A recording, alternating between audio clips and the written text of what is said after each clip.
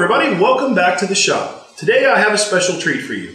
My good friend Dale Derry over at Metal Tips and Tricks has been working on a project for Adam Booth, the Abom79 channel. Now Dale needed something welded and it was a particular part that required some fixturing. So Dale sent it over to me. I got it welded up for him. I sent it back to Dale and he was able to get this piece of machinery put back together and sent over to Adam Booth. We put together a little video for you on it, so we hope you enjoy. Hi, my name's Dale and welcome to Metal Tips and Tricks. I want to talk to you about welding aluminum today and how easy it is to get it done. Now I've got a fume extractor back here. I've actually got two of them and I'm sending one down to Adam Booth, but before I can do that I need to fix something. There's an elbow right here where it broke, and this is a part that is cast aluminum. And aluminum itself has its challenges. For one, it has an oxide layer on it that melts at a lot higher temperature than the base metal.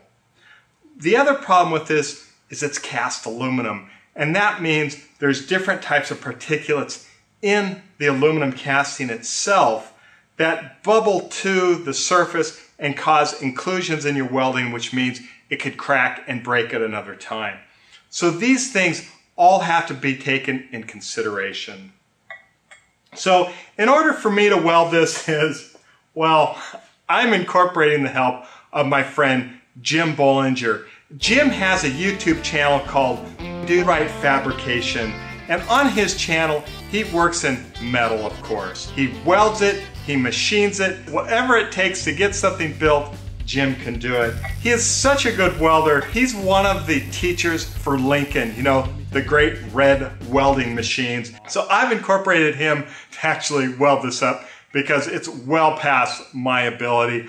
I don't even have a machine here in the shop that can weld aluminum. So I'm gonna toss this down to Jim. I'm in Atlanta, Georgia. He's down in Florida, about the mid area of the state. So it's quite a toss for me to get that there, but I'm sure he can make it. Hey Jim, you ready for the part?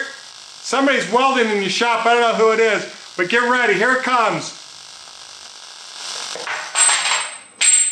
What the? Sorry Jim, I didn't realize it was you welding.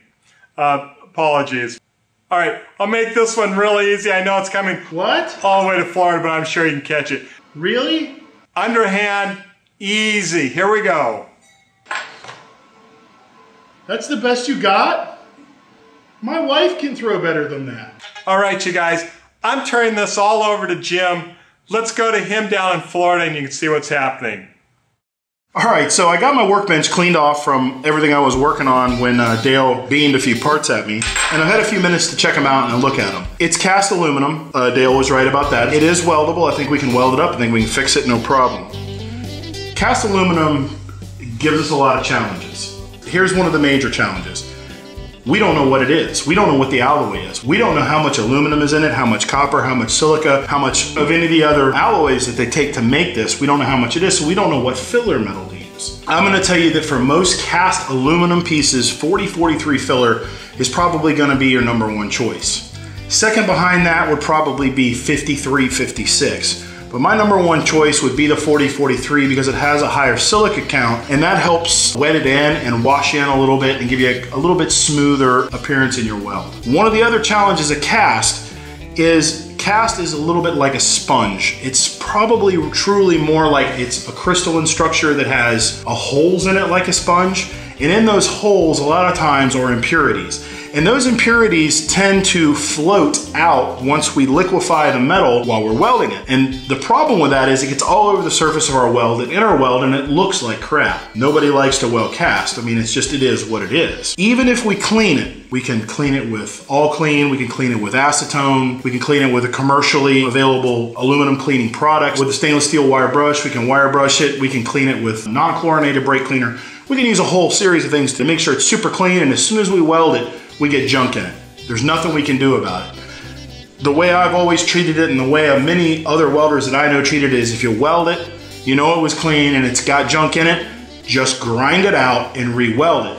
By grinding it out, we mechanically are removing those impurities, and hopefully we're back to good metal because we've liquefied it and we've allowed it to float out. Now we'll come back and weld it again. I have had to do it as many as 4 times because of just really, really bad junky cast metal that needed to be welded. And about the 4th time I did it, it was jam up.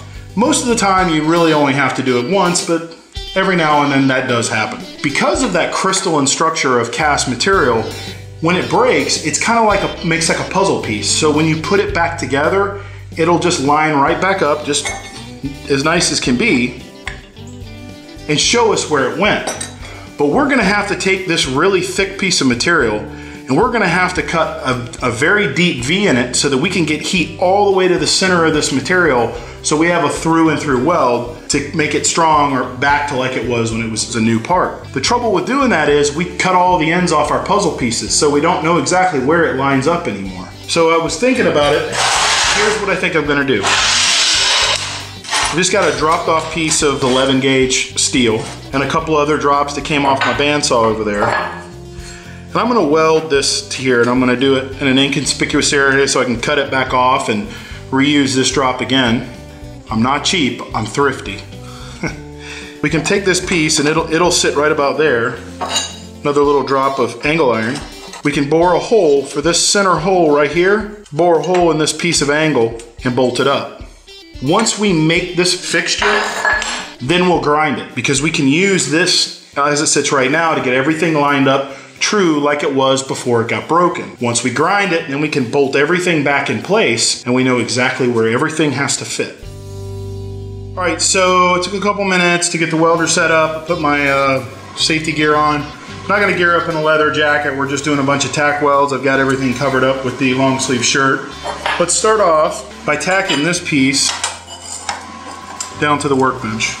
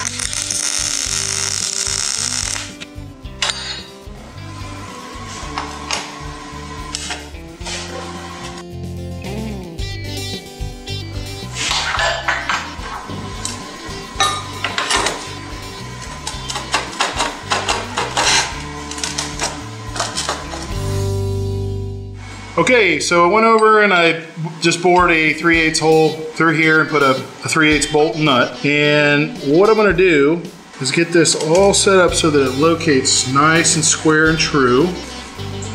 And real quick, like, I'm gonna throw a weld on it.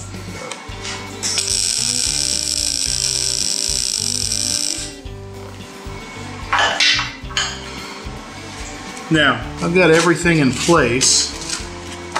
I'm gonna take a Sharpie marker.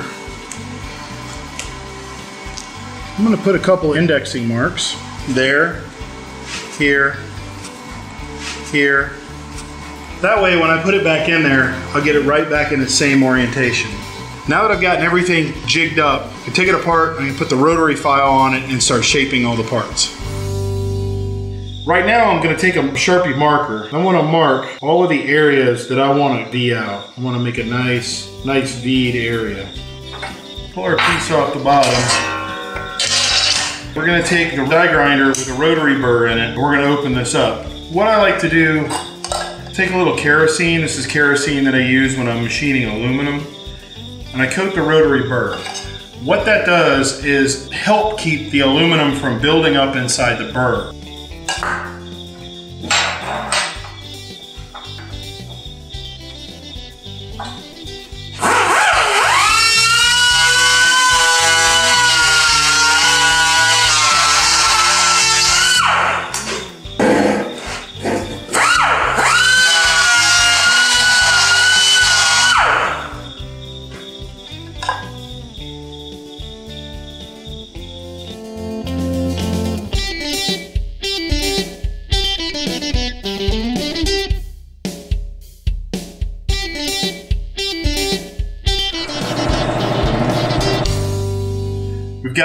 in the fixture. Our index marks are lined up. It's bolted securely here in the fixture.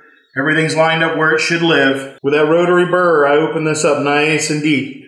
Going to be able to get in there real deep with the machine penetrate almost all the way to the root of the weld, giving us very close to a full thickness weld. For filler metal, we're going to use 4043 filler. I've showed you this trick before in some of my other videos. Take a full length rod, I like to cut them in half, especially when we're doing little uptight work. What I'm going to do is take the machine, put some tack welds all the way around it.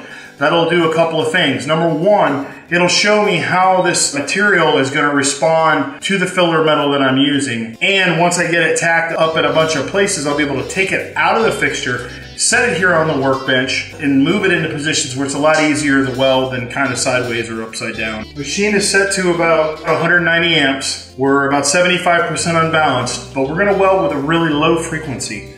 Welding with a lower frequency on cast sometimes tends to not disturb the impurities as much. I guess that's the best way I can explain it, and keep them down in the material. So we're going to be welding right now. We're going to try about 40 to 50 amps. I've got it set on 40. We're going to give it a try. If I like it, we'll keep welding. If not, we'll jump back in here and turn the frequency up to around 50.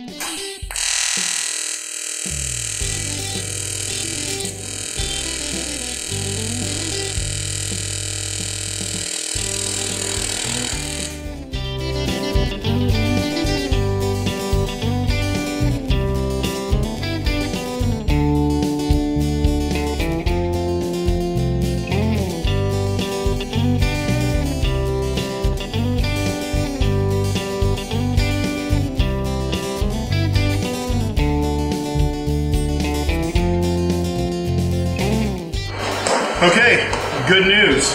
It looks like it welded fairly well. Next step for us is going to be to take a grinder and or a rotary burr, and we're going to take a good portion of that weld back out. We'll probably do it one side at a time so that it stays located and we don't take a chance of grinding all the weld back out of it and taking it off. We'll come back in and re-weld it one more time. This time, hopefully, a lot of the impurities are gone. They're out of there. But I'd still like to grind it out and then re-weld it because it's a very small part. It's not going to take very long to re-weld it. All right, so we got it done. Put a little bit of extra material, a little extra reinforcement in there for Dale to be able to machine back out. That way he's got plenty to do what he wants to do. This sucker is really, really hot. So I'm going to pitch it to Dale and see if he can grab it. Before I do that, hey bud, here's a new pair of gloves for you. You're going to need them. Yeah. Nice throw, Jim. You got quite an arm there. Let me get on these Lincoln electric welding gloves. Kind of sounds like a commercial. They're actually really nice. This is a great, I'll call it a gift for now because you're not going to get them back. All right. All right, Dale, you ready? Catch it like it's hot, because it is. Nice throw. Ouch. Still hot, still hot. Look at that weld reinforcement. That looks fantastic. Jim, thanks again so much. Now I'm going to take it over to the mill, get this thing finished up.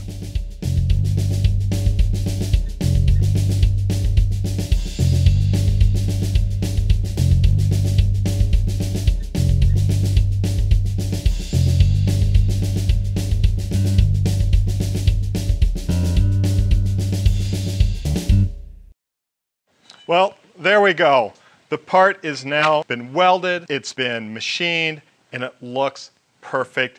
I think it's actually stronger than the original. And now all I have to do is just fit this all back together to get it to look like that machine back there. Jim, you did an excellent job of welding. Thanks. All right, guys, until next time, go out in your shop and build something cool. Thanks. Thanks for watching. I hope you enjoyed what you saw here today. Be sure to subscribe to my channel and like us on Facebook. Please, somewhere down below here is a link. We've got a lot more really cool stuff coming. Is that right, camera guy? Is there a link down there? Send me a comment. I'll try to get back to you as soon as I can. Click whatever link, click something. See you soon.